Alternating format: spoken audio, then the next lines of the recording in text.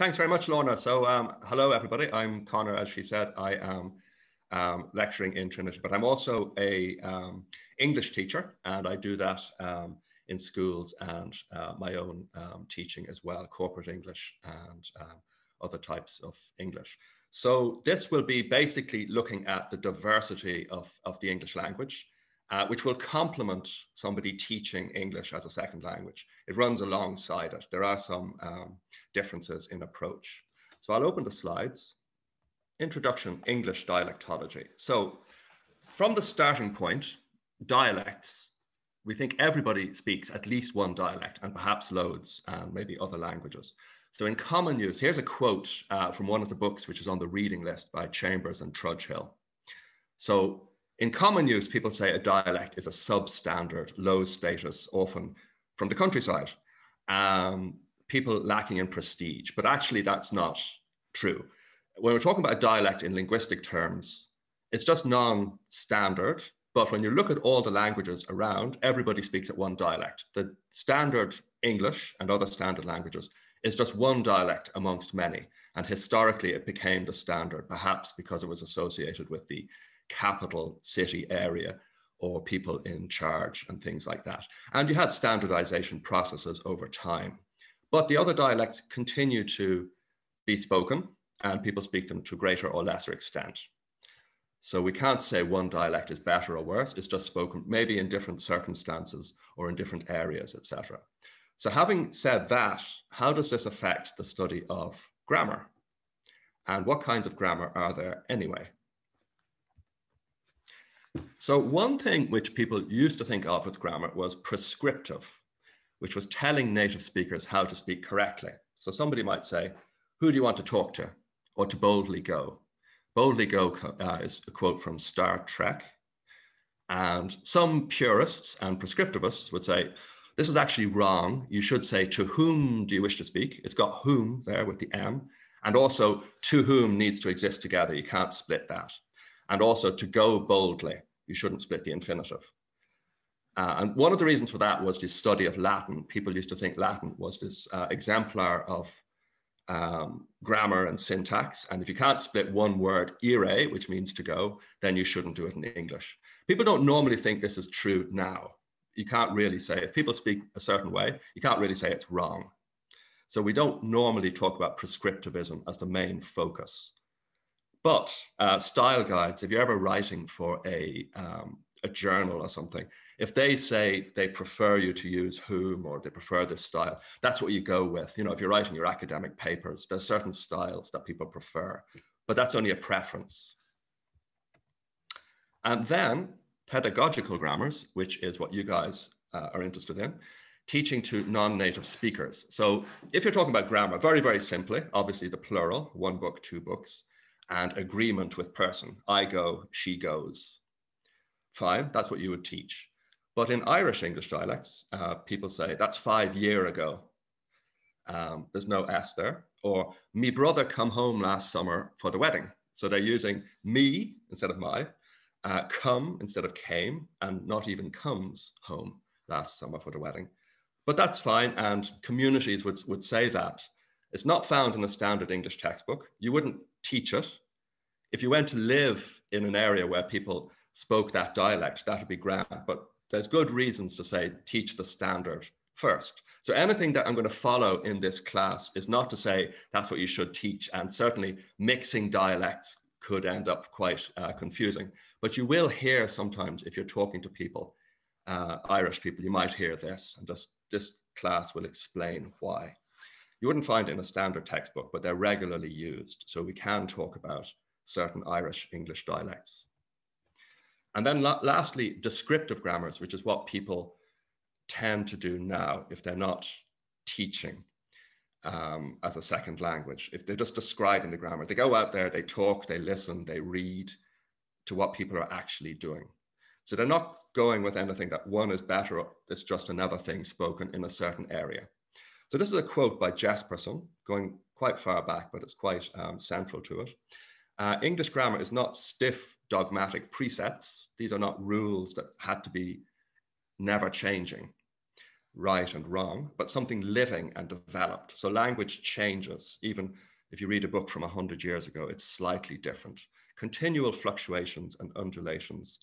The past obviously is the founding of it, but it prepares, it moves forward, always never completely finished, progressing, basically human. We need to talk about new things. People move around, things just change anyway. So that's why if you try to read Middle English, you might find it difficult because language has changed. And dialects are just areas where people speak slightly differently from the standard. So if you think about the language, the English language, an L2 learner would say, okay, you're speaking English naturally and grammatically, as well as writing conventions, which is great, based on standards and conventions developed over time. But when you listen to how people are actually talking and writing, it's not spoken exactly the same way by everybody. It's actually very varied, even by one person. So a person speaks, obviously they're an individual, but it's usually not in isolation. They're in a different context or situation. So that person might be with their friends, in which case they might talk very informally, or family. With work colleagues, they might be slightly more formal. Strangers, they could be very polite. And the society and communities you live will affect the ways in which you speak and write. So a whole community might have a dialect, but people within it have various choices they might make. So here are some varieties before we talk about dialect. The idiolect is everybody speaks slightly differently. So you have your own personal dialect. Register is social situations. Are you talking science, legal, informal, different registers with different people in your life, basically. And then style is the individual variation, but you have a massive range of choices of words and styles you want to use. And you can select these words depending. And that's what poets do. They've got lots of words. Everybody does. And you might say, I'll choose this word or that word in a certain situation.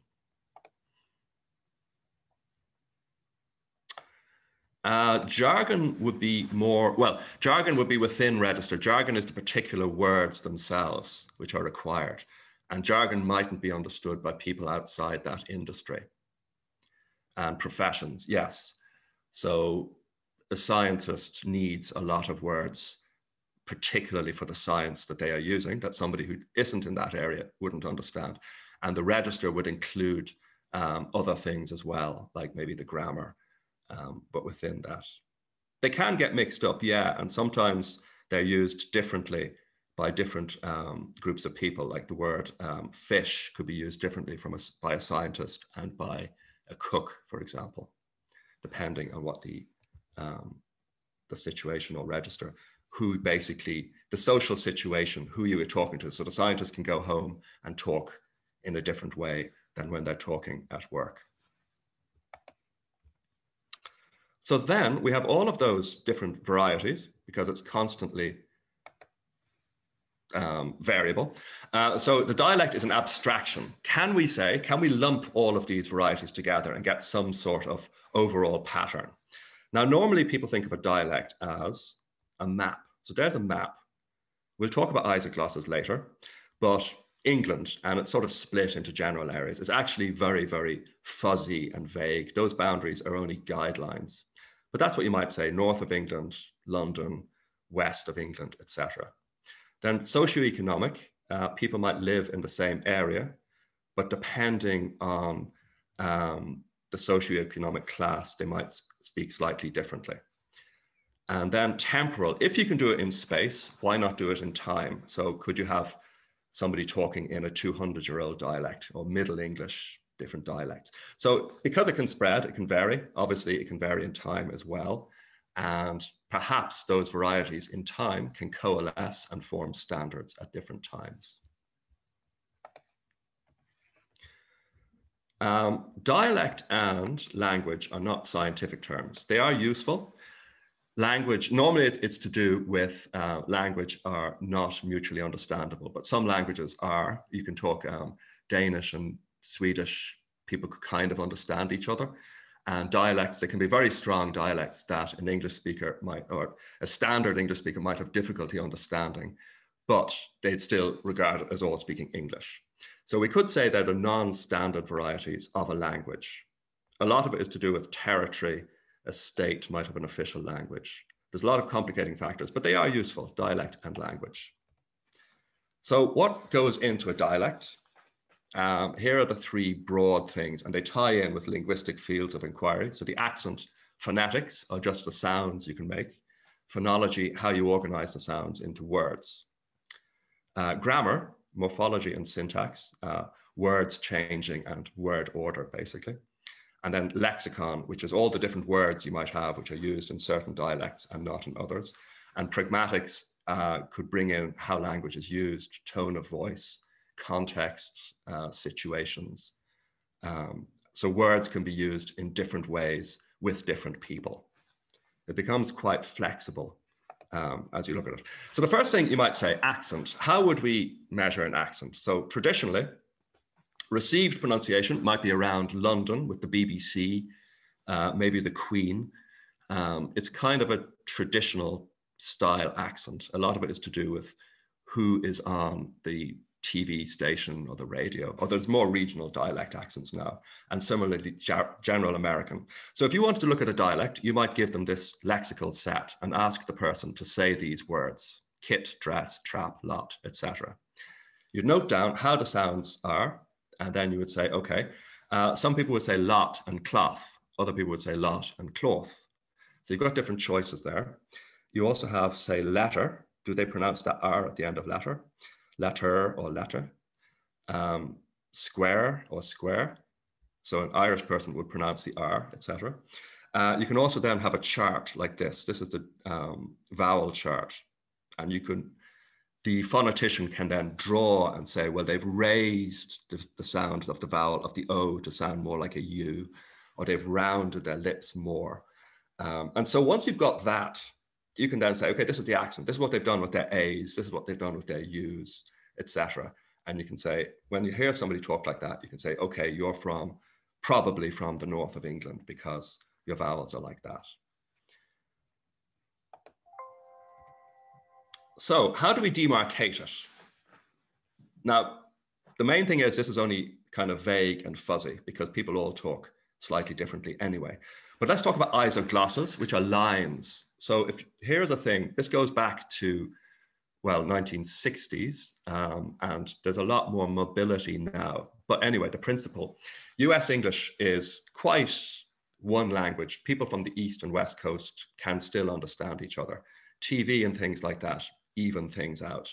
So whether we call it a dialect or not, that depends what you want to say. Do you want to say the South Boston dialect, or do you want to say the East United States dialect? That depends how finely you're going to do it. But Pyle says if you give somebody 24 words, you could place them within 30 kilometers of their home locality, which is tiny when you think how big the United States are. So the words place the speaker east or west, north or south of a line until they're narrowed down to an area. So you've got Mary, marry, Mary, wash, greasy or greasy, father or father, all this kind of thing. And once you've got that, that's only 24 words, you could narrow it down to a certain area. Oops. Okay. This has been done here. This is from Upton, a book about English. It's on the reading list. So thunder or thunder, that's got a simpler isogloss there. You can see north, south. And you've got calf or calf. Is it like a V or a F? And you can see little islands there and things. So they've gone out to all these villages and towns and measured how people pronounce it. And that's your isogloss. And if the isoglosses coincide, these don't really appear to, but if you have enough, you can then say people in the south of England do enough things in common to call it a dialect, an accent part of a dialect. Grammar can be done as well. This is the second part. So this is a town called Reading, which is near London. And main and auxiliary words. So you've got, I do the washing up. I do like coffee. Do the washing up is the main verb, is doing something, or going shopping. I'm going to do something is more auxiliary. You're using as a future. So these words, like I have been or I have a cup of coffee in my hand, am I using as a main verb or auxiliary? And these, you can see there the rules. Now you've got I goes shopping, you does that every day, we wants it, you has, they does. So this is not what you'd find in standard, but in the auxiliary verbs, they're using it differently. They're using I don't like standard, you have seen it, and they do have this she don't instead of she doesn't. But that is a distinction that isn't made in the standard. In the standard, it would always be I don't like it, or I don't do the washing up, or I haven't done something. So basically, this is a distinction that has been amalgamated in the standard language. Other dialects show double negation. So if you heard someone say, I ain't seen nobody, you might say, well, why have you got two negatives there? Is this some sort of downturn in English? Well, you could go back to Old English and say, well, there's a double negative there. And not gave you, me, never, a kid. The old word kid for a young goat. So, an ne sialdes thu, me nafre, you not never gave me. So therefore, this is very old. Maybe the dialect preserved some Old English thing while Standard English dropped it. Additional modality, he does be buying and selling old cars in Irish English. And that comes from contact with the Irish language. So Irish language has its own grammar. People who were bilingual started using English words, but they still had Irish grammar in their minds, which influenced. Okay, let's see. Let's have a quick look at this, and probably you'll get it straight away. But which one is standard and non-standard? So she doesn't say anything. Is that standard or non-standard? Standard. Yes. Standard, yeah. And two? Non-standard. Yeah, she don't say non-standard. That's the double negation there, yeah. He's not going anywhere. Yeah. Standard. Standard. Good, he ain't going nowhere. Non-standard. Yes. Standard. I'm usually at work at 9. Standard. Standard. I do be at work at 9. Non-standard. Yeah. Non-standard, of course. Good. So you'll get it straight away. Now you'll start then thinking, well, why is it the non-standard? And then now, you'll be able to say it's got double negation. What's this do be? Yeah. Well, it's a way of talking about a regular thing. Here is one with a bit of pronunciation going on. We was talking about this and that. Non-standard. Yes. Now that is kind of I dialect. You're writing down a pronunciation, but it's also got we was instead of we were. We were talking about this and that. This one would be standard. Or standard, yeah. Yeah. Mary be happy. Non-standard. Non-standard. Yeah. Like that, yeah. I mean, I could have it as an imperative. Mary be happy or something, but yeah, here it isn't. Mary is. It depends on the happy. intonation. It depends on yes, very, very good. It depends on intonation. Excellent. Yeah, if we said, for example, Mary, be happy, so it's a kind of imperative. So yeah, it would be standard. Yeah. But the way you say it, it's not imperative, so it's not standard. Correct, exactly. And Mary be happy, it probably means the same as 10. Mary is always happy. She's generally happy. Yeah. And that's one way people. 10. Yeah. Last one. I've just told you. Standard. Very good. I'm after telling you. Non-standard. Non-standard. Do you know where I'm after telling you would come from? No, actually. No. It's Irish English again, and that's the reason is in Irish language, you have a construction like that. So if you hear someone say, I'm after saying that, or I'm after doing that, you'd probably think they're Irish. So that's grand.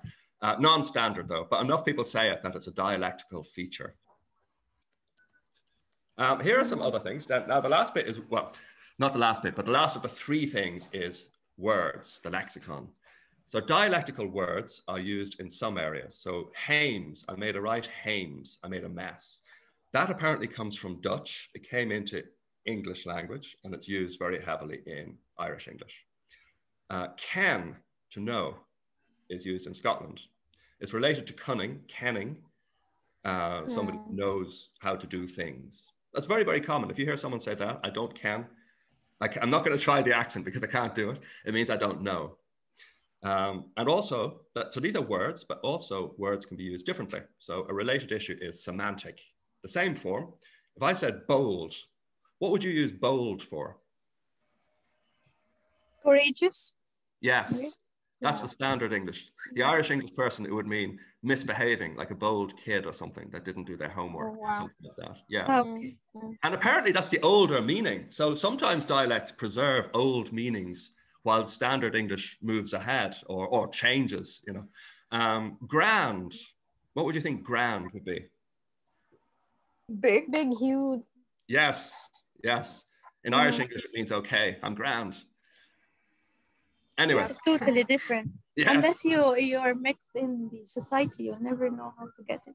Well, the funny, if you meet some Irish people and if they say I'm grand, now you know they just mean, it means fine. It means okay, grand, not good. Well, kind of We're good. actually, yeah. We were in Ireland, in Dublin in 2019. Okay. And yeah, we were surprised by their use of the word grand, but we learned it. Yeah. Yes, Very good. yes, this is a very common word there. I'm glad to hear that. Well, anyway, none of this should confuse you about teaching English. This is standard English versus dialects, and they can coexist quite happily with each other. And it's good that you heard that, people using it. You probably surprised at first. It's great. Great that you could then see it in use. Dialectical words then are now, you had the standard forming, and all of these words were kind of washing around.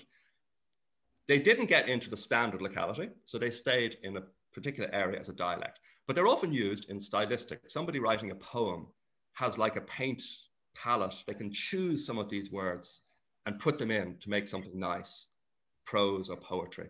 So they kind of expands the range of things we have. And you might see it if you read a book written by somebody in a dialect and get it, you know, kind of special meanings from what they're writing.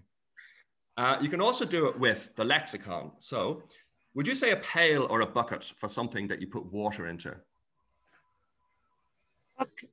Bucket, yeah, I'd say bucket, but there is the word pail, which kind of is used in some nursery rhymes and things, and maybe it's older. But look, north of this line, people said pail, and south they said bucket. Dragonfly is what? Yes, it's a type of plant. insect, yeah. Yeah, it's a beautiful insect, very colorful. Yeah. But apparently, and I didn't know this, north of it is the darning needle. And the darning needle is actually for stitching clothes and things, but people north of this line call it that. And the last one, again, swingletree, whiffletree, is a part of a piece of metal that holds a carriage onto a horse. So it could be quite a rural word, not a word I'd ever use, but swingletree is what they'd say at south and whiffletree north. So look, they actually coincide to a large extent. These are three completely different words, and yet the people north of it use one set and the people south generally use another set, which is quite interesting. I don't know, did they all come in at a certain time together? So you could then say, according to this, you've got a dialectical feature. And you can see it coincides a little bit in the far east of this map. But there's other things, largely the west, the Midland, north central. As we've seen, if you wanted to, you could narrow it down even further. These are just broad outlines. So it's up to you or a researcher deciding on dialect how narrowly they want to focus a dialect. Okay, here are some words gathered from British English. Can you guess what they all mean? Or any of them, maybe. Well, what do you do with tea normally? tea, we drink it. Yeah, but before you drink it, maybe, well, maybe you make it. We boil Stir it, maybe? Yeah. Snow blossom, maybe something to do with snow. What can kind of blossom out of snow? Blossom. Is it an expression or just a word? This one is a word. A different expression to something. Yeah, some of them are words and some of them are idioms. So idioms, several words that all have to be understood together. I kind of knew. It's a kind of amphibian, a newt, and it used to be called an ute, and then the N got attached to the E. Anyway, I'll show you the answers. So a snow blossom is a snowflake. Oh. Yeah. Somerset, that's in south of England.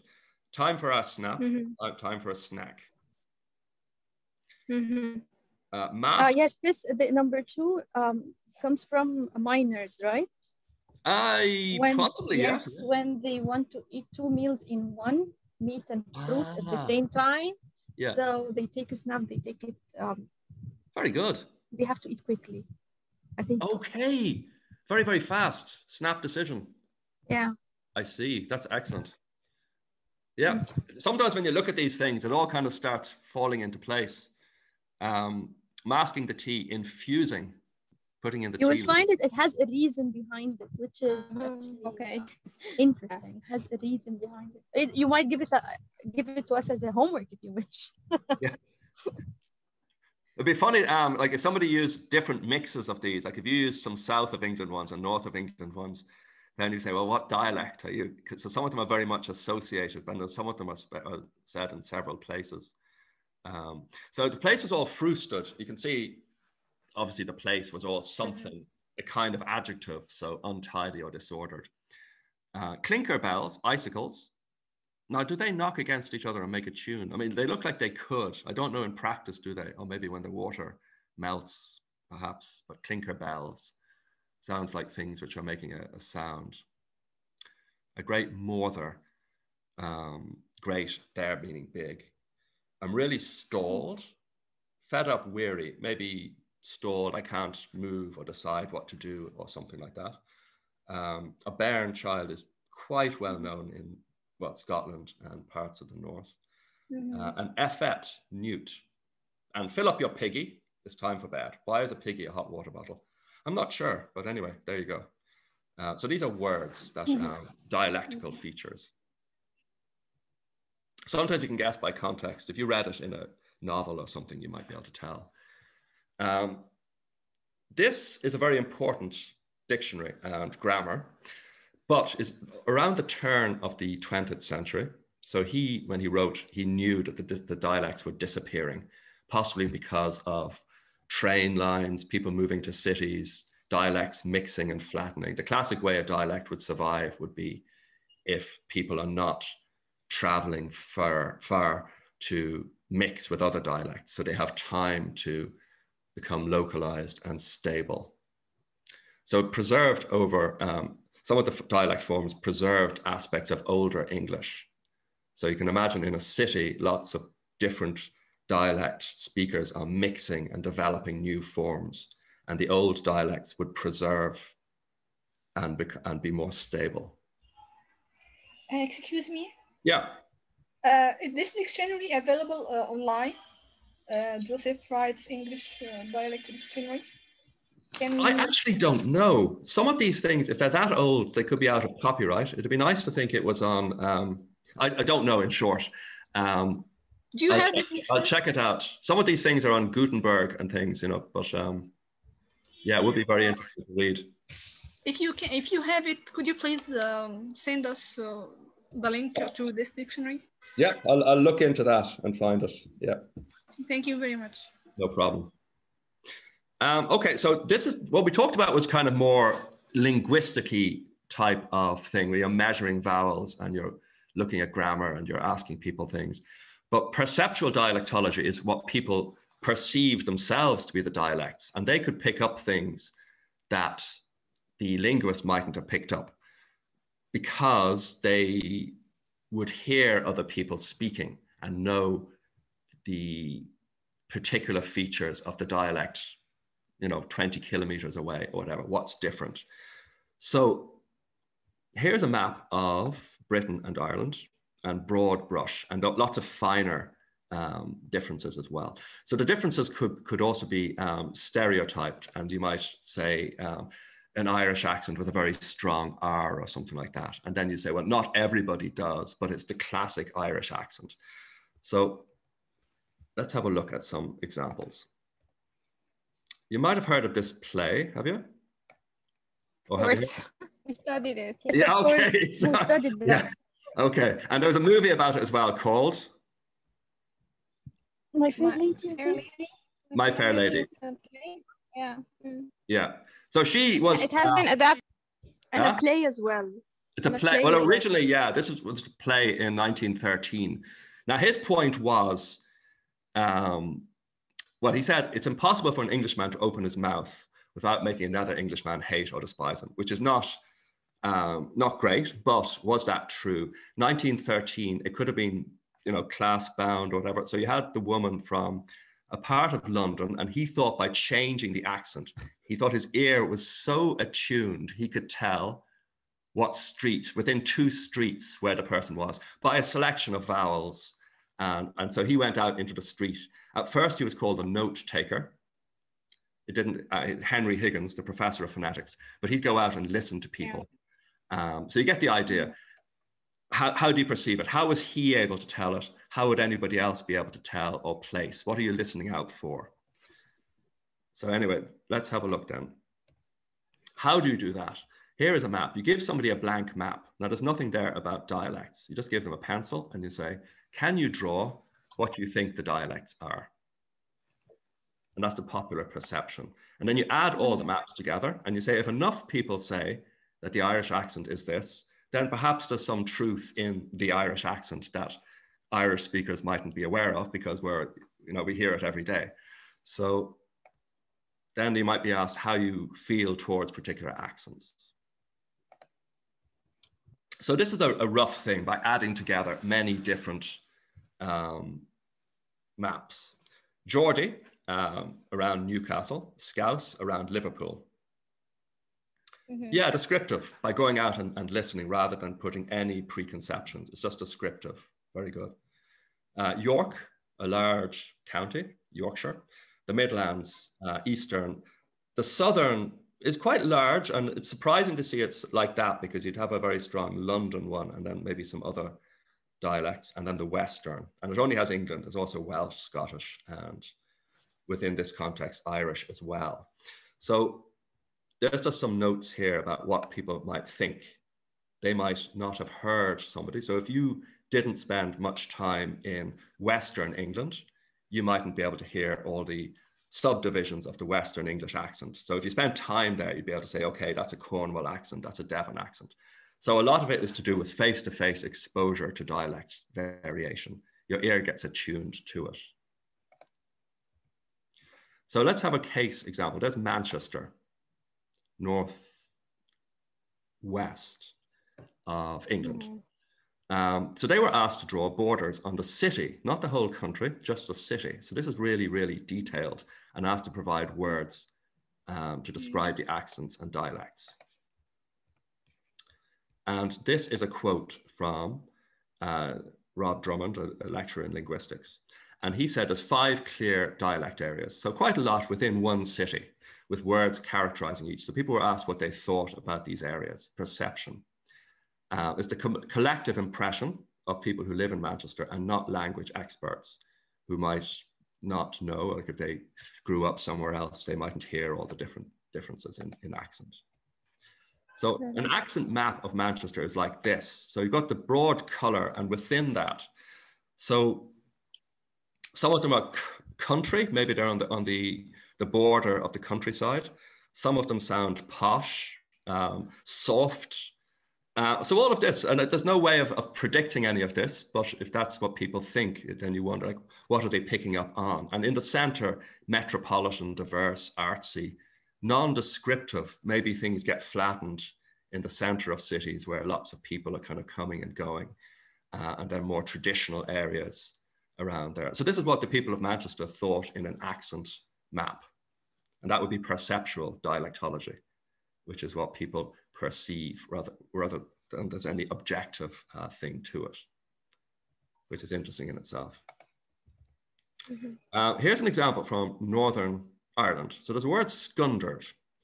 I found this in some letters that were in the paper. And these journalists were talking about Northern Irish and particular things about Northern Irish. And the first guy says, scundered. And he explains what it means. It doesn't mean embarrassed. It means fed up or disgusted. So he says, we should understand what that means. And the next guy writes that, okay, scundered, yes, Ulster Scots is a kind of dialect spoken in the north. and related, as it says, to Scots. But this guy is saying you can actually, not just the word, but how it's pronounced. So scundered and scunnerd, the difference between the posh part on the southern area of Belfast Lough and the more common Carrickfergus on the northern side.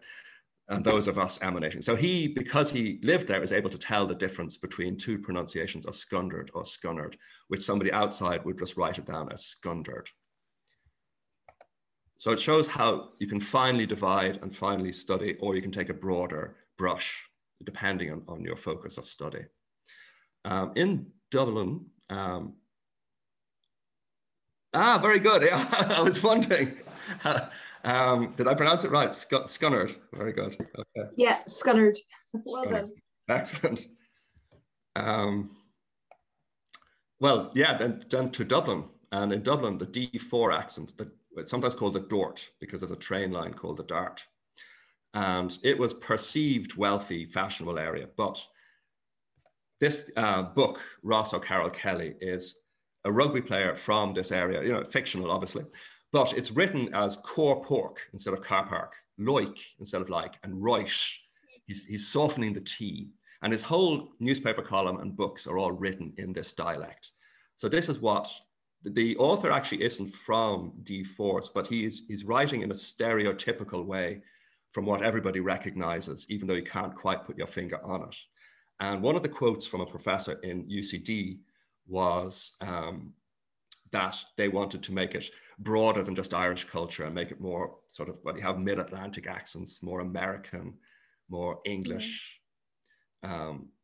So it's been, and the very people satirized now have embraced this, and it's become quite a phenomenon in Ireland. That's a D4.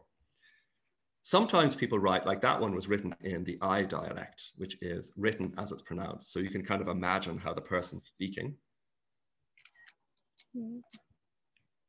And the last one was from Dublin South Side. Dublin North Side is another set of books by Roddy Doyle and some movies. A lot of it is just written in spoken. There's not so much narrative, it's just people talking. And here is what we have here. So am I wha? They're not pronouncing the T. It's not whash, it's wha in a group. Doing wha? Singing. Me singing. So it's all to do with accent. There's no real grammatical differences shown there, but it is doing the accent that then would be recognized as a Dublin accent, another Dublin accent as well.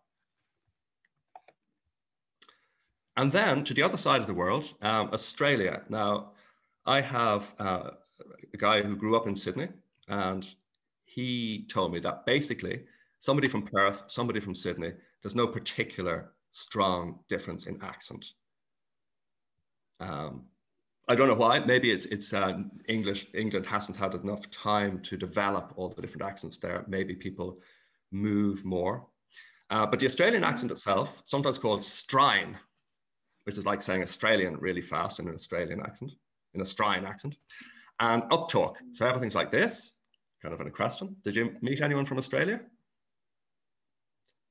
No, but I myself watched a lot of movies that include people from Australia, and I'm familiar with the accent somehow, but I haven't met someone firsthand. Yeah. Okay, good. Well, yeah, one of the, we call it uptalk, and sometimes some younger people in Ireland and England have uptalk, like talking in Australian accents. Some of them might have spent time there, and others would have watched Australian soap operas. And also ending sentences with A, so not bad A, like that. So yeah, there are some very distinctive things about Australian, but within it, the accents are less apparently than within Ireland and England. And just I put in pragmatic variation, which Northerners in the United States get to the point and are more direct, and Southerners engage in small talk first. How are you? Maybe nice weather, etc. So not just pronunciation, grammar, meaning of words, but also style of speaking. It can lead to misunderstandings. If somebody is like rude, you're getting to the point too fast, or hesitant. Why don't you come out and say it, or whatever? Okay.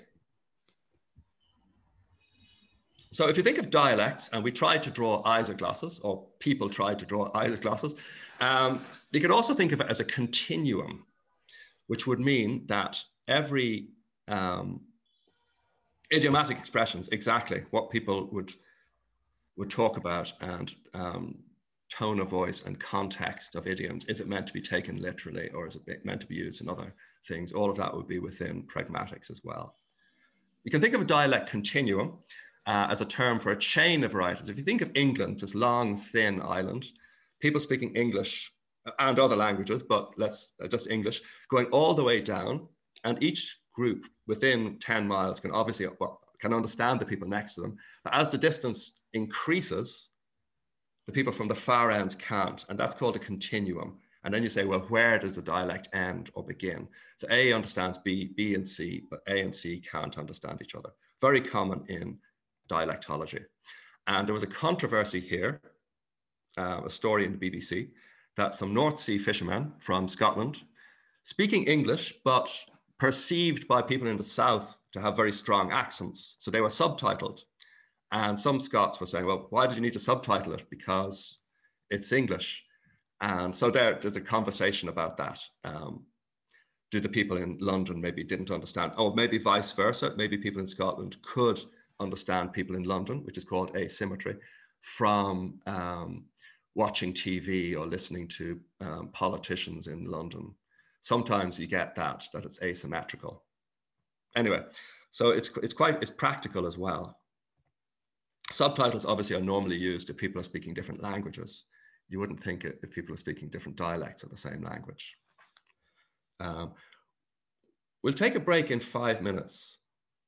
We'll just go to look at diglossia. So diglossia means two languages, but you might say if somebody has a dialect and a standard, how do they coexist? And one of the things is high and low dialects, although we often now just say H and L, just to say that L is no lower really than H. So the low dialect is what you learn. Kids learn the language without anyone teaching them. They just hear it around them from their family and friends. And that's the first one you speak as you're learning language. Later on, when you go to school, you learn this H, which is your sort of serious, formal, standard language. Diglossia is where they exist side by side. So the same person would speak L sometimes and sometimes H. But the L dialect is not disparaged. Nobody says it shouldn't be spoken. It can survive for centuries. It's perfectly accepted. So here are some situations. This is Ferguson's original paper. In a sermon, you expect to hear, maybe quite serious language. It's quite old-fashioned, 1959, instructions to servants, waiters, etc. But anyway, informal. Personal letter, maybe people now would write in the low dialect. Speech in Parliament, political speeches, very highfalutin kind of serious language. Unless in different contexts, maybe when they're going for votes and things, it'd be different. University lecture, perhaps H. Conversation with family and friends, yeah, definitely L.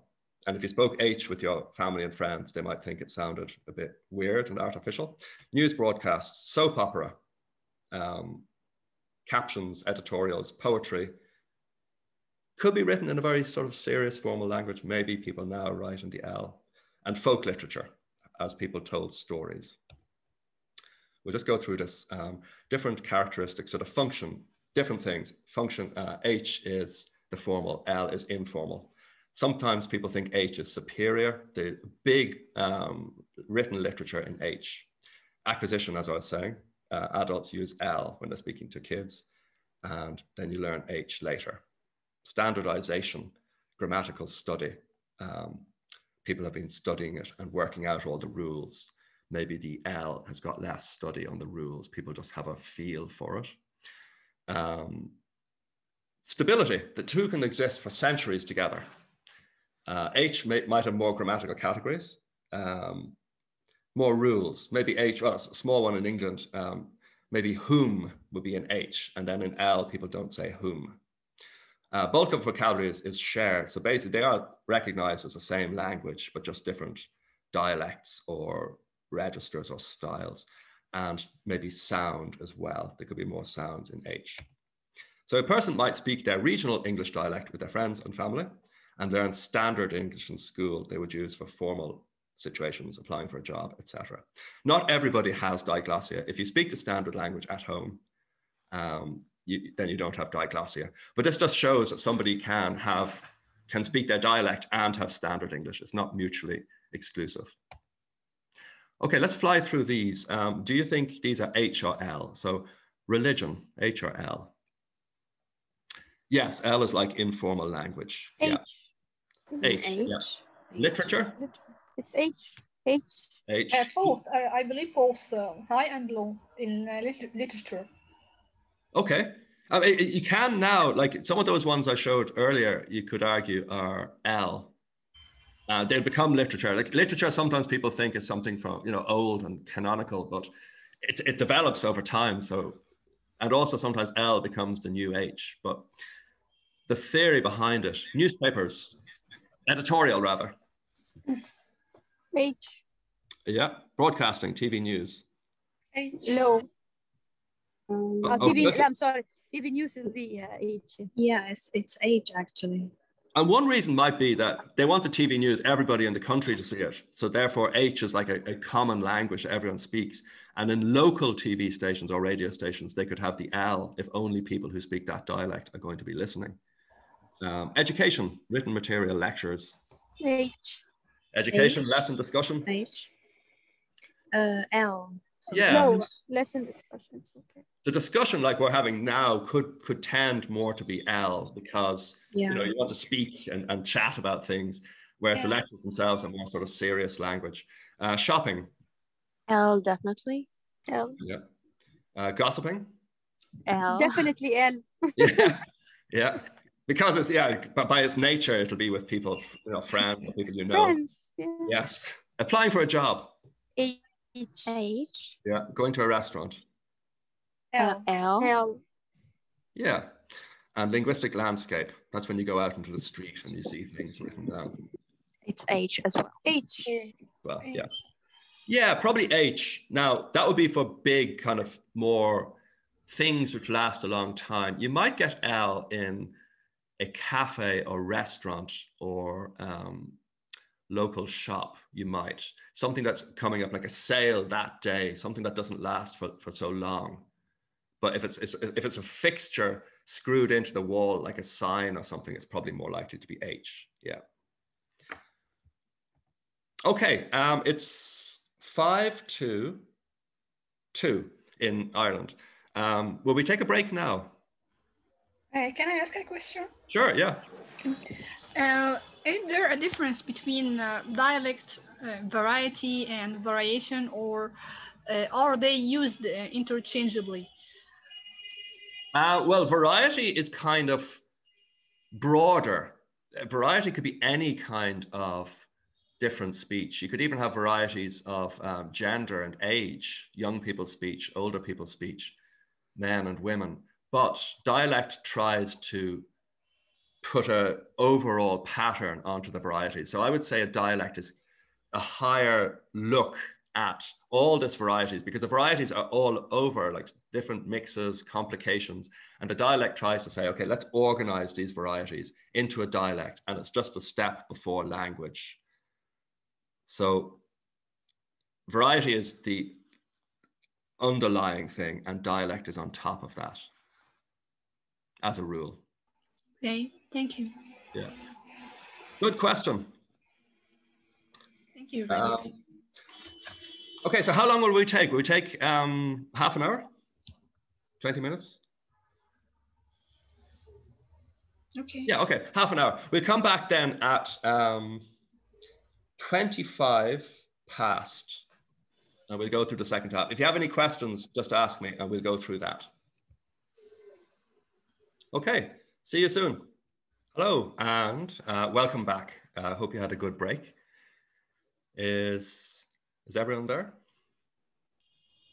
Yes, I'm here. Hello. Excellent. Okay. Let us go on to part 2. So as you see in this slide, which has been there for half an hour, pluricentrism is multiple centers. So more than one accepted standard. Which one is the standard? Well, there's several. So standardization came from one standard language emerging from dialects, usually enabled by a center of power, a government. That means if you have different countries, different selection of dialects, and they select a different standard. Now, people can stay in touch and standards can converge, or they may diverge. And they may differ, greater or lesser extent. So there's the definition. Several interacting centers, each providing a national variety with at least some of its own norms. So the first thing that might occur to you in this context is American and British English. Yeah. So endonormative means from within. So within the country, several dialects coexist. And the English speakers went to America in the 1600s, 1700s. So there was a potential for it to diverge, but then technology has kind of brought us back together, but there are some differences. One of them becomes the standard, and therefore history, center of power, London, big cities in America, etc. Then media and international relations. When that country starts sending out ambassadors and talking to other countries, it's got a standard language, and maybe they'll learn each other's languages, etc. So that's just re-saying. But pluricentricity, if you want to kind of give the theory behind it, it would have to be when America became independent, because before that, if it's a colony, if it was ruled from London, it's British English. But then suddenly you've got American English, and it's got its own standard. And there's now increasing number of other varieties. So the UK would have traditional substratum is national. English speakers were there anyway, and then it came from the Germanic language, and then it became standard English. Immigrant, if enough people, English speakers, go to a country, then that becomes the English speakers in this country. So that's like 200 years ago, English speakers to Australia. And then the third type is nativized colonial varieties. Not that many English speakers went to India, but they were the people who were in charge or running the government and things. So there wasn't a kind of a substratum of people talking, English dialects or whatever. It was more of kind of H-style formal thing. So there's slightly different ideas between, and all of these countries now have got standardized English, but they arrived at it in different ways, we could say. Some people now talk about this. You might have seen this in other contexts, but the circle model. So the inner circle would be the traditional America, Britain, Australia, New Zealand. The outer circle would be, well, India, we mentioned, Bangladesh, Kenya, the kind of colonial ones where English was spoken, quite heavily, starting out by government people, but also by other people who interacted. So you have people who would grow up speaking English. And the expanding circle, Egypt would be included, China, Japan, Korea, where a lot of people are learning English. And so English is kind of growing outwards. Have you seen that in other contexts, the circle model? In kind of talking about world Englishes? No, I personally know world Englishes, but I've never seen this model before. Yeah, I mean, it's just one kind of scheme. Yes, I have seen this, actually. I've seen this, yeah. Okay. One of the things is norm providing. So people traditionally would look to America or Britain. What's the norms? What is, English? But that mightn't be true as this changes. So norm developing, Bangladesh, Kenya, Pakistan will have their own Englishes, which then become bona fide standards there. They don't have to look to America or Britain.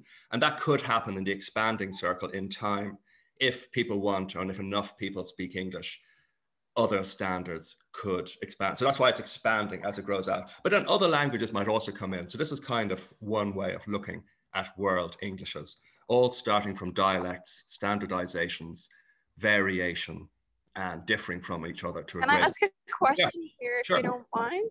Yeah. Yeah, I guess that here, the outer circle here stands for the English as a standard language or as an official language in these countries, maybe in addition to their original languages, while the external circle here, that the English is a second language. It's not the standard language for these countries. Yes, do exactly. The very outer right, one. or that's correct. Yeah. Most people there would have their own, the standard language of that country. but it's a lot of people there are learning English. So maybe they will join the outer circle. Like if you go on to, I have another slide later, the Microsoft computer, and you put in British English, American English, Irish English, and lots of other countries. And one day you could have Korean English or Israeli English, perhaps, maybe not yet. And when that happens, then that will have joined the outer circle and you'd have a standard of English from that country. Now, whether that's wanted or not, it could just be, but the people in the outer expanding circle, would they, when you're learning English, are you still looking towards American or British English? Like what standard do you learn when you're teaching or learning English? Do you look to Britain or America or for a standard? In Egypt, we look for both actually. For we must refer to either American English or British English, and we use the CEFR in devising the tests and so on. So yeah, we still of course refer to them when we're teaching English and learning. So, like a lot of people in Europe would look to British English, and then people in China might look to American English, just depending which of the centers is closer and you know, historical reasons. And then, you know, the small things like spelling, do you spell color with an O or O-U-R? But we look at that, but that's where is one drawing the so-called norm from? And that could change with world Englishes. It ends up being decentralized with lots of different ones. Does that answer your question? Exactly, yeah. Yeah. So you're probably familiar with these. I think they're quite small. This is for the standards. Like if you really wanted to find big divergences, you'd have to look at dialects, which we looked at before the break. But the standards, yeah, there are some words like faucet and fall. Perhaps they were from 200 years ago in America. Tap, autumn. Have you seen these? Spelling is definitely codified. So Noah Webster set up the American Dictionary of the English language and thought color and center were more logical, whereas color and center in the British one were probably from French and other ways. And then ever afterwards, that becomes the standard set up, and you know, people learn that. Punctuation, there's some small things there, like the cereal, comma, pears, comma, and grapes. That ends up being style guides. You've got Chicago style, APA style, British styles. If you're writing a journal article, you check with them what the style is and go with that. So they're not huge between the standards, I think. Here's some other differences. The band is playing, the band are playing. What would you say? It's lots of people, but it's just one band. The British say, I have got home. The Americans, I have gotten home, which is older. So America kept some older version and needn't. A British English person would say that, and the American would say, don't need to. This is kind of verging into how people use it rather than some sort of prescriptive, you have to say this or you have to say that. But Irish English, the standard is very similar to British English. We spell things just like British English.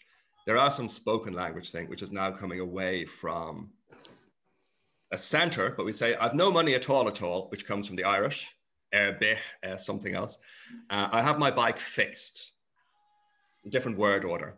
I put something here as well, which yeser dinner. So you got you and then use as the plural, and then you're forming a genitive from it, yeser. So that would be done in Irish English.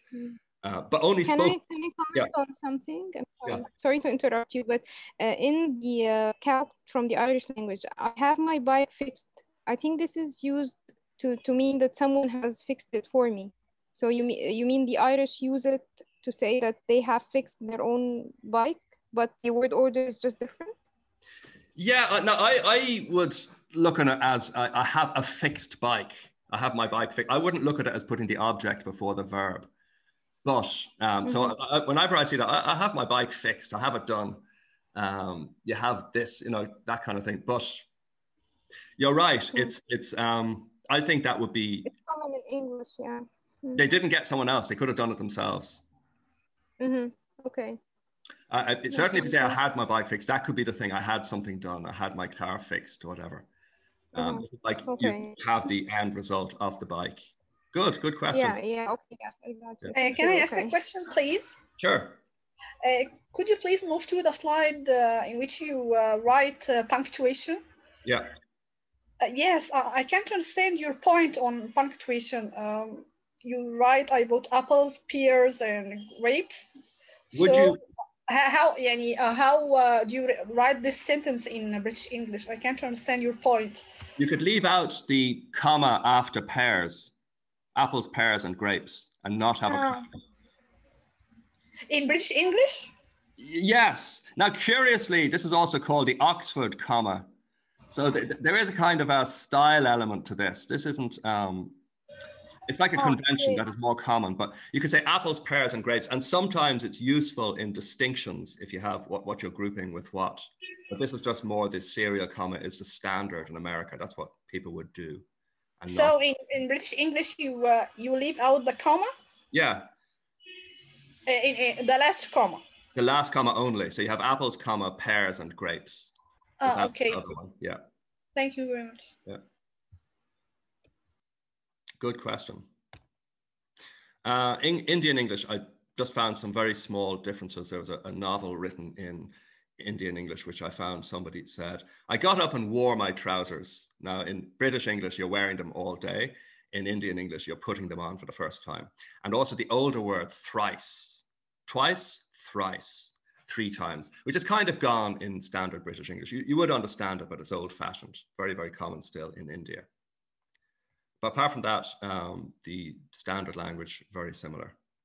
So the big divergence seems to be US British with spelling. So all of these would be some spelling things, but presumably also speech recognition. Many, many countries, a lot from the former Commonwealth, historical English speakers. So let's ask quickly, do you walk on the pavement or the sidewalk? Sometimes we use them interchangeably, you know. Okay. Do you ever say footpath? No, never footpath.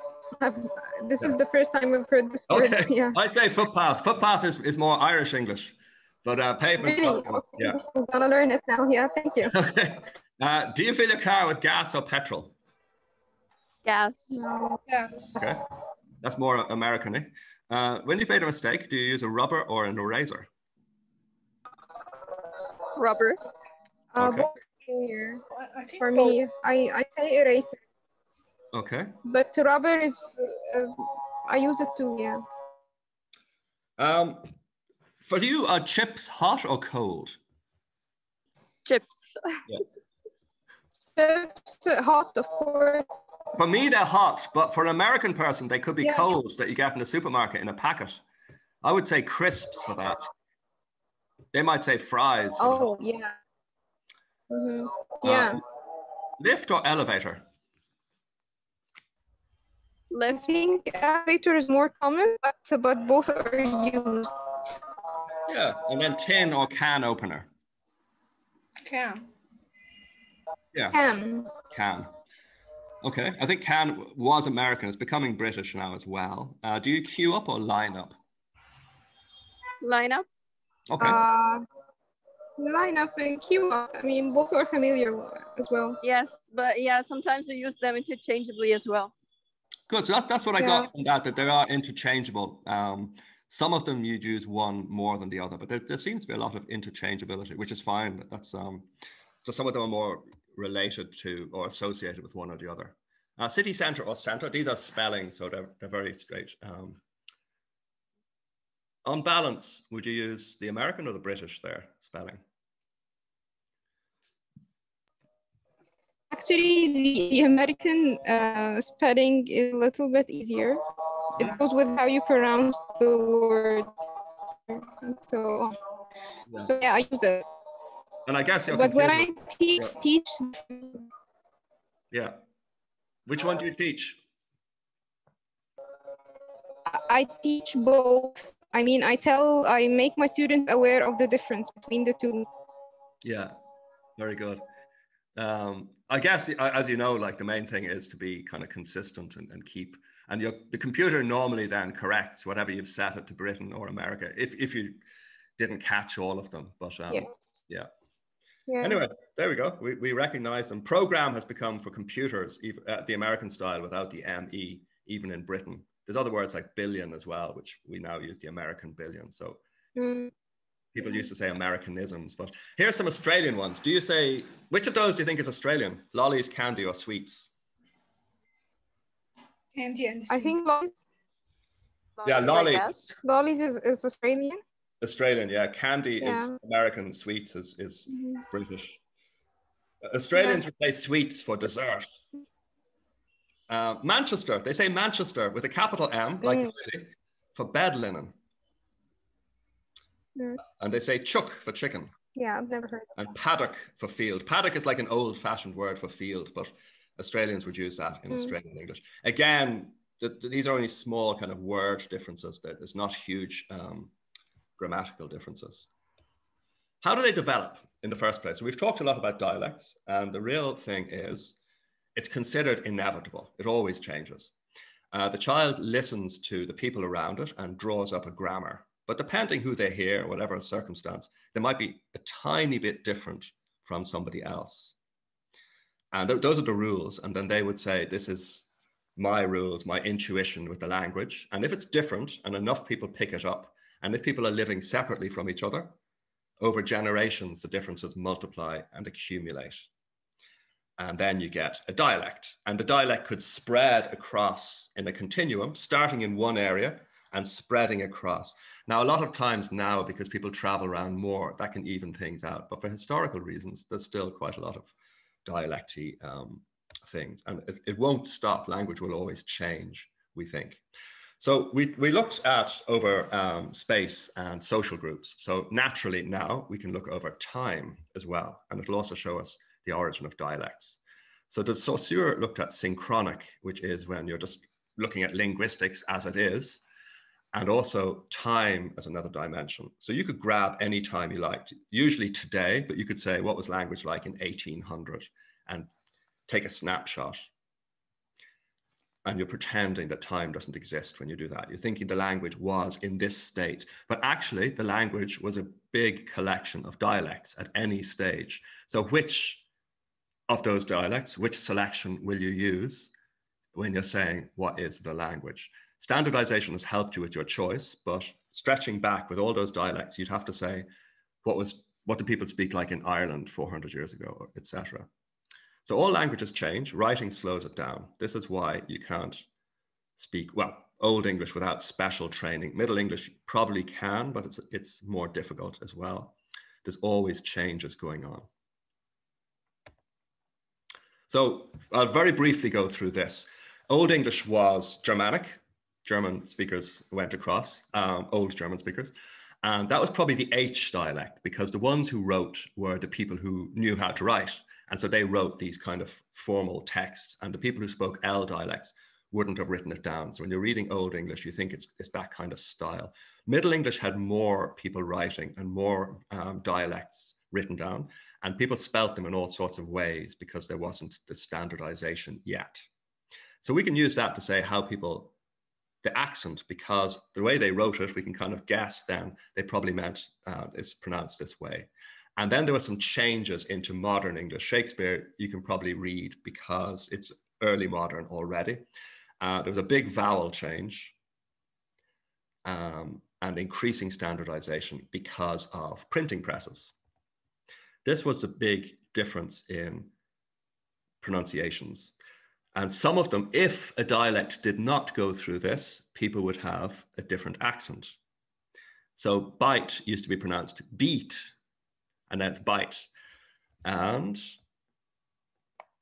bout used to be pronounced boot, and boot used to be pronounced boat. So all of these words change. But as I was saying, if there was a dialect that didn't go through this process, and that's the kind of thing that happens, the standard language changes, or a lot of dialects change, and that becomes the new pronunciation, but the old pronunciation stays the same.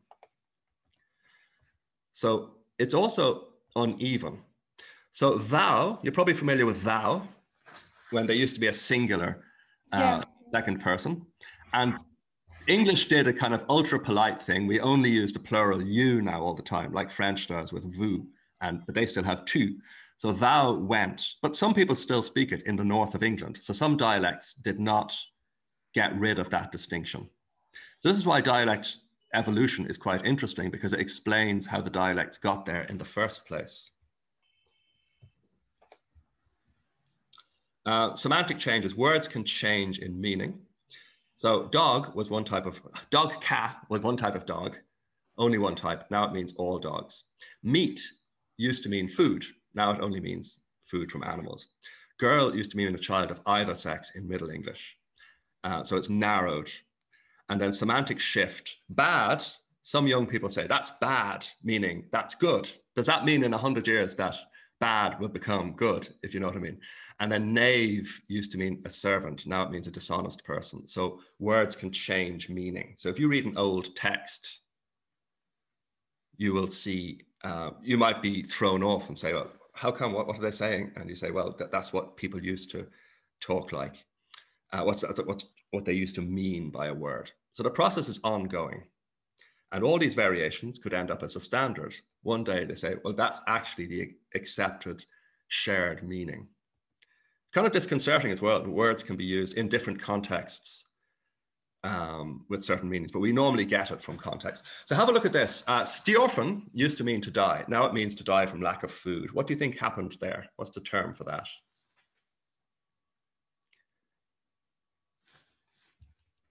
That would be narrow. Narrowing, I think. Yeah. Yeah. Yeah. Yeah. Wicked. Have you ever heard someone say that's wicked? Yes. Young It's people me, now. for example. Well, It's not common now. It's not common now. No, exactly. Some of these things pass out. Some things stay in the language, and some things become old very fast, and that's not used anymore. Whatever, 20 years ago, maybe younger people might say that's wicked, meaning it's good, but it used to mean bad. Funny to think a word can mean two different opposites, just depending. And cool. Yeah, it's a semantic shift. Yeah. Mm. Yeah. And then yeah, I think it's broadening with cool. Yes, it's broadening. Yeah. Wicked would be semantic shift, and cool would be broadening. It doesn't just mean, it still means low temperature, but it also means great or very good. Yeah. Yeah. So that's the kind of changes. And then you might find a dialect still uses it in a certain way, or use it the same way. Let's look through speech islands. So why would a dialect survive? It's normally, dialect continuum was what we looked at when we comparing and drawing isoglasses. But a dialect can stay separate from the surrounding people if they're self-sufficient, if they can grow their own food, they don't have to talk to other people that much. They'll always talk a little bit, but they can keep a certain amount of traditions going. So let's briefly look at this. This has influenced how people talk today in the southeast of Ireland and a little bit in Dublin. So Middle English came across in 1170. Those speakers became Irish speaking. And English almost died out, but stayed in two places, Fingalian and Yola, Fingal and Forth and Bargy. So people there spoke Middle English and the people around them spoke Irish. A new group of English speakers came, but this time they spoke modern English. So the Middle English speakers in Dublin and Wexford were surrounded by modern English. So they were now an island, distinct, very, very different. And it was, they shared vocabulary, even though they're not neighboring areas. This guy wrote about the Wexford dialect. The old Chaucer English is still there, as well as Fingal. So everybody knew that these two dialect islands had preserved the old Middle English Chaucer. They survived for centuries. This went on for hundreds of years. Yola went on until 1850, speaking Chaucer English. This is a map, Fingalian area. It's kind of the whole thing about grey area. Where does it end? So the Pyle is the area by the government officials with Dublin. So that would be the core of Fingalian, but it could stretch up along the east coast. You've got East Dublin dialect, or East Ireland dialects, stretching all the way up into the north and all the way down. So you can see, where do you choose to call the dialect? Well, it depends how strict you are, what criteria you're going to use. I'll just go through this fast because here is some Fingalian. Rabin Arun, this is kind of from Irish that they borrowed. Thou, so they had thou, which was the old thou. Were good for, and then the pronunciations. So there's some things there. Prior to the great vowel shift, they hadn't gone through that Middle English to Modern English change. And they had vidout, which comes from Middle English. And they said D, and people in modern Dublin say this and that sometimes. So that is perhaps borrowed from, or has been brought because Fingalians spoke like that. And so the dialect never fully went away. So if you ask why Dublin speech might be different, it's always down to history, where the things came from. Leaf instead of life, so before the change in the vowels, some words there, prate. They had thou and thou and d, which is thee, and m for them. They also had these old past participles, ecum, ego, eclept, etc. And here is a poem from it. Fat, eor, ecree, eror, stress patterns and everything. So it looks kind of English, but Middle English, basically. And examples of Yola. Door, there, tea, nador, maybe from Irish. Your health, your hell. So this is like, again, a Middle English dialect. So what happened? This would happen with all of these dialects, that if they're that different and if people start mixing more, they will merge with the surrounding modern English. This is known as leveling or de-dialectization. But some Fingalian words were still used in the middle of the 20th century and traces of the dialect. So hausen, we have things like children and oxen in modern English, but hausen was the n from the former Old and Middle English n. And that was still there in the 20th century. And another word there. Not as much in Dublin, but Yola had quite a lot. In the 1978, a lot of words from that Middle English dialect. So that's in the late 1970s. Would you call it a dialect? Well, it's the variety spoken in South Wexford. There was a dialect there.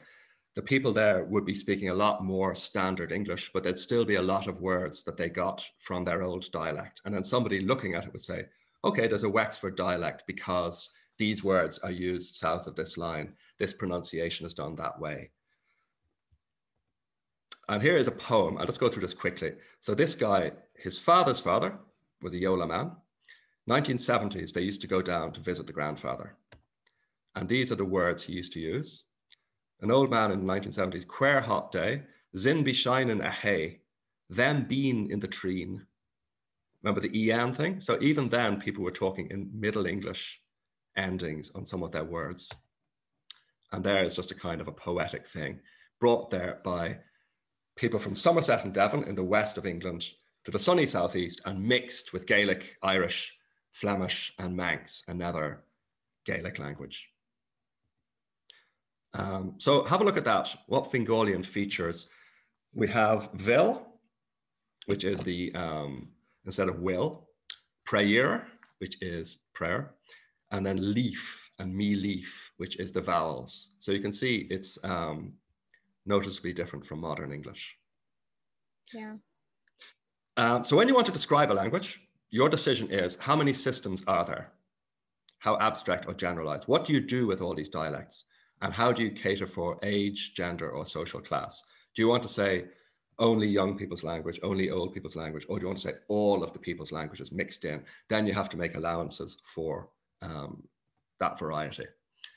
So Chomsky is a theoretician, and his thing is that everybody speaks this perfect language and you can generate good sentences using rules. But the assumption is homogeneous, that everybody speaks the same. Dialects show that everybody doesn't speak the same. And then Chomsky would say, well, actually, all of these dialects are separate languages with their own internal logic. Now, realistically, all the dialects would say would be part of English, but they might have their own separate rules. So it depends at what level you want to analyze this. So we have, I wonder which dish they picked. And then somebody in Belfast might say, I wonder which dish that they picked. The Belfast dialect. And somebody in Middle English, I would fain know how that ye understood these words. So Belfast has kept that word there that they had in Middle English. And so if you want to do one of these trees, and if you want to say English, including Belfast English and that Middle English thing, you would then have to allow for it. And so you do this tree, which is your subject, your predicate, and the internal sentence. And where it has that, you can say, well, sometimes you have that, depending on your dialect. In Belfast, you put in that. In standard English, you don't put in that. But the rest of the sentence is much the same. So these theoreticians would say, despite these surface apparent differences, the language does operate according to some rules. Universal grammar, exactly. And universal grammar looks for the things in common between all languages rather than the differences. So one last thing here, quantify a float. They have all gone to bed. They all have gone to bed. You can move that around in standard English. Some people in varieties of English, now we're going to talk about one in the north of Ireland. What all did you get for Christmas? Who all did you meet? So you've moved the whole thing. Now, that wouldn't be standard English, but if you say who all did you meet, what you mean is who were all the people you met, all of your friends or whatever. But in West Ulster, you can actually split that. You don't have to say who all, you can say who did you meet all? But what did she buy all? But you can't say, the one with the asterisks are things you can't say. What did she buy in Derry at the weekend all, etc. So as it turns out, with the universal grammar, you could do something like this. And you can say, I can't move all to the very end of the sentence, but I can take bits out. And this is a bit like, who were you talking to? I can move just the who bit. So despite the apparent differences of a dialect, and somebody might say, well, why are the rules like that? You can actually study it carefully and say, well, it actually follows the same rules as other dialects. It's just doing it differently. There are some patterns which seem to be standard for all languages. But can I comment on something here? Sure. Can you? Yeah. I don't think formal linguistics or the universal grammar would stand in front of the varieties that we have, the growing varieties that we have in English. I mean, there will be infinite numbers of trees and so on. There would be, yes. Universal grammar now is outdated. I mean, yeah. Well, yes. It's not used. And some people say Chomsky, I mean, he's been working for 60 years. His earlier work will be quite different from the modern work. So this is an attempt to try and find what's in common, whereas his earlier thing would be that each dialect is its own language. What should be with its own rules. Yeah. Yeah. Okay. Yes. So it's a different approach. Do you want to just look at? But then you would have to say, what are all the parameters? When somebody learns a language or a dialect, they're sitting there getting all of these rules. How do they generalize the rules? And what do all languages have in common? And what do they have different? And how do you allow for the difference? But yeah, you're right. This is an attempt to kind of do trees that match all of the... I mean, I'm thinking of doing trees for how people speak. For example, in non-standard varieties, there are infinite number of how people can say just one sentence, for example. Yes. So there will be infinite number of trees to do so. So it will not keep up with how people are speaking and so on. So You're right. And I mean, if you think of the Irish language, that starts with the verb. So this tree wouldn't work for Irish. It's got verb, subject, object order. And other languages might have great freedom of word order. So it depends on the option you choose. And a lot of these trees are kind of based on English. Yes, exactly. Yeah. Mm-hmm. So you shouldn't feel constrained by these trees to say it has to be the way it's been written in like this in an English way. If the language you're studying does things different ways, then go with that. One of the rules here, that all can't go after up the town. Up the town is your modifier. It's not a complement. So there is a pattern there that it has to stay within the verb phrase. And it's really just trying to show that dialects have some things in common, well, lots in common with their standard. Yeah, they follow a certain pattern. Yeah, I know. Yeah. I know, yeah. Okay, thank you. Yeah, no problem. That's a very, very good question, because you're right. I mean, why would you say that? It just gives you the shape. It gives you a hint about what would you put into a different position. And you say, because in Belfast, you put in that, that's a good hint that perhaps we should put that in there, in that tree. Yeah, one of the criticisms is trying to shoehorn things into categories and things. And the other thing is just go with the data, see what the data does. Yeah. Yes. Yeah. Thank you. No problem. Some very good questions. How did you, do you have any questions in general with that, or any thoughts? Could you please upload your presentation on the Moodle?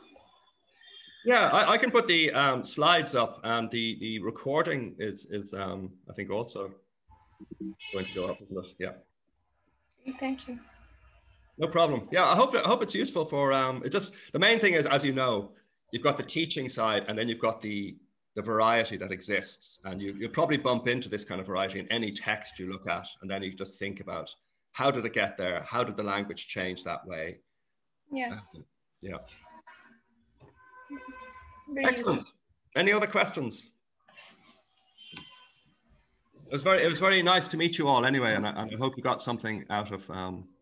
Thank you so much. This session was actually very informative. Yeah. Very interesting. Thank you so much. Thank you.